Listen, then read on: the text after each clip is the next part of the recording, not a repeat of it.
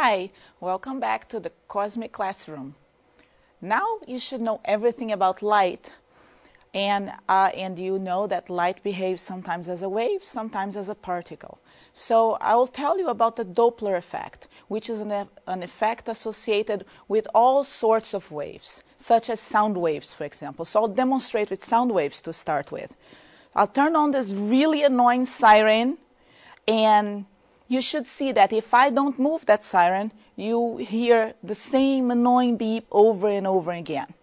If I put it in motion, when the siren is approaching you or receding from you, you'll notice a difference in frequency, a difference in pitch. So let's see that. This is the annoying sound. It's not changing, right? So now I'll make it so that it goes away and towards.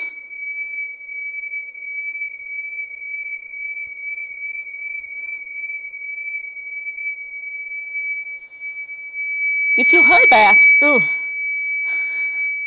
so you probably heard that. And did you also notice that when I made it go faster and faster and faster, it became more and more annoying?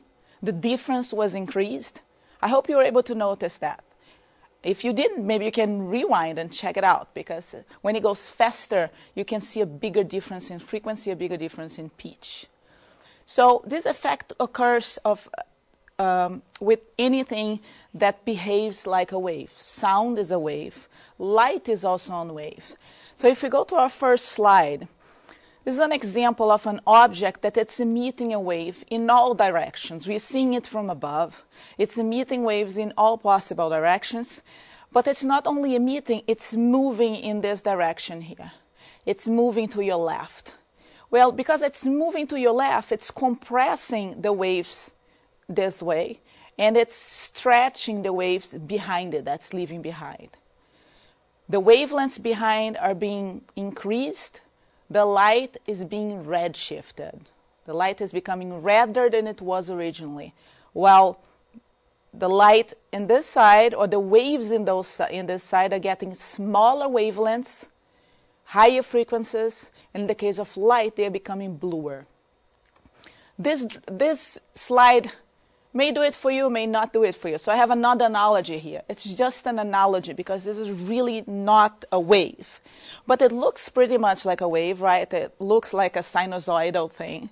So let's imagine that there is a little guy here screaming for help, all right? So he screams, help! And the help is going in all directions.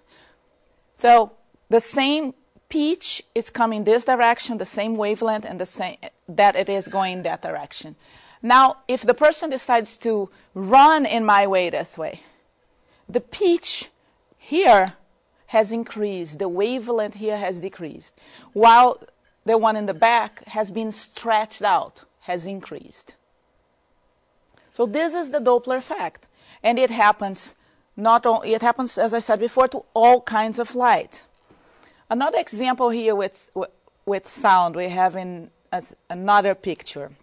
So let's imagine two cars driving in a highway, all right? They are both driving in the same directions, and they are both police cars, as you can see here. So they are both emitting a sound. They are searching for a thief or something. So if there is a microphone here, it will observe that the frequency of sound emitted by the yellow car will become higher. The wavelength of those sound waves will become smaller. And the green car that's moving away from this microphone, the wavelengths will become stretched. The frequency will become smaller. It's good to use sound to visualize because that's something you experience every day. But it happens with light too, and we know so much about astronomy by studying the Doppler effect of objects that are far away from us. So, for example, this other picture here shows the spectrum in the optical and some lines, some absorption lines of the spectrum of a certain object. So let's say we observe atomic elements in a laboratory. Those are the lines that we'll see. And let's say we point our telescope to somewhere else, and those lines are all shifted to where they should be. See this line here that it's right on the yellow?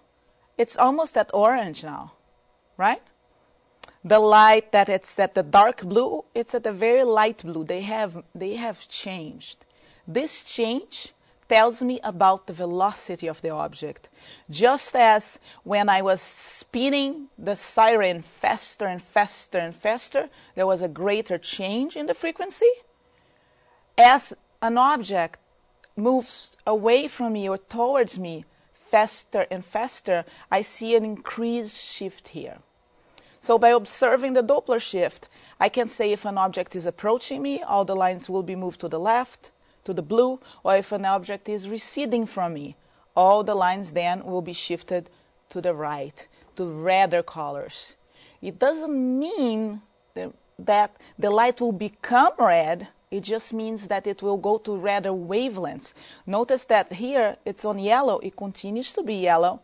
It's just a little bit closer to the redder part of the spectrum.